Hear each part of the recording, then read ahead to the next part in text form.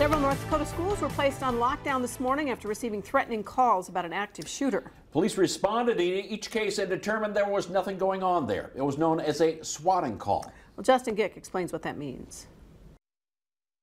Swatting is an attempt at making a prank phone call to emergency services in order to bring a large number of armed police officers to a particular address.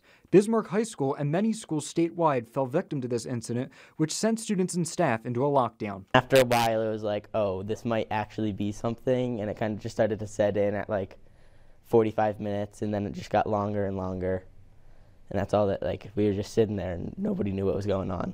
The Bismarck Police Department said the phone call was received by dispatch at 9:45 a.m. The call was from someone claiming to be an active shooter. The dispatcher heard gunfire in the background, which prompted them to have police respond. Well, they immediately respond, and they look for the threat, and the first thing they want to do is end that threat. Parents were waiting outside of the school as children sent them messages on the situation from inside. My parents, they texted me a lot, the whole time, because we were just sitting in class and I was on my phone. So I was texting them, and they knew a lot more than I did. The swatting calls are increasing nationally and are occurring more often. We get some here every once in a while, and it's been happening all over the country, really, the same kind of thing that happened to us today.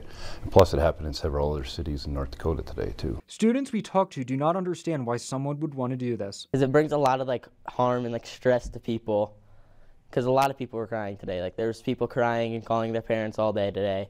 Although all of these incidents in the state were a hoax, police say they will respond accordingly to protect students and staff. In Bismarck, I'm Justin Gick, reporting for your news leader.